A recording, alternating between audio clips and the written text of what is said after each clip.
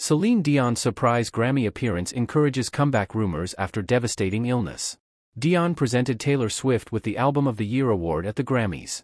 It has been just over a year since singer Celine Dion stunned fans by announcing she had been diagnosed with the incurable neurological disorder stiff person syndrome, SPS, forcing her to cancel all foreseeable tour dates.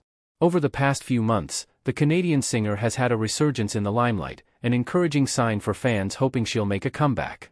On Sunday, Dion made a surprise appearance at the 66th Grammy Awards, appearing as the final presenter of the night, announcing the winner for Album of the Year. "Thank you all, I love you right back," she told the audience as she received a standing ovation. Before presenting the award to Taylor Swift for her album, Midnights, Dion briefly touched upon the gravity of her appearance. "When I say that I'm happy to be here, I really mean it, from my heart."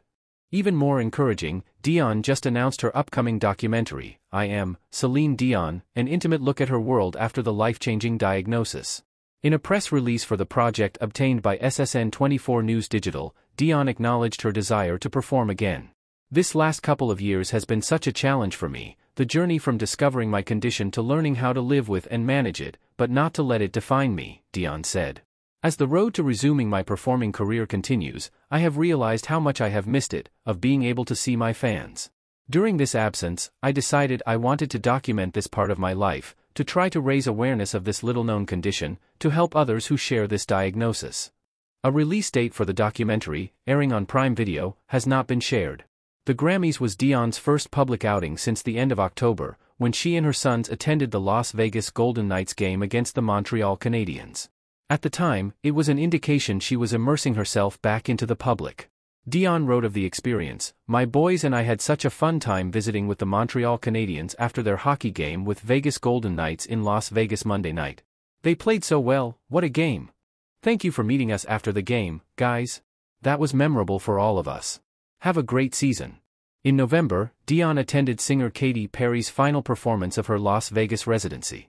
She was seen dancing throughout the show, giving fans and officials more confidence she can return to the stage in 2024, wrote columnist John Katsalamitz for the Las Vegas Review-Journal. After revealing her diagnosis, the "My Heart Will Go On" singer also made her acting debut, appearing in the 2023 flick Love Again.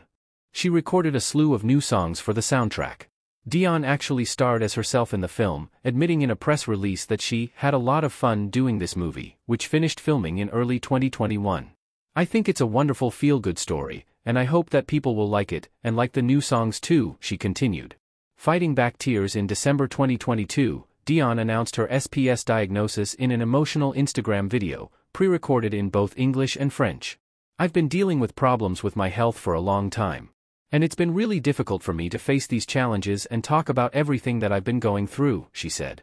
Dion detailed the specific problems she had been experiencing, including mobility issues. "While we're still learning about this rare condition, we now know this is what has been causing all of the spasms I've been having.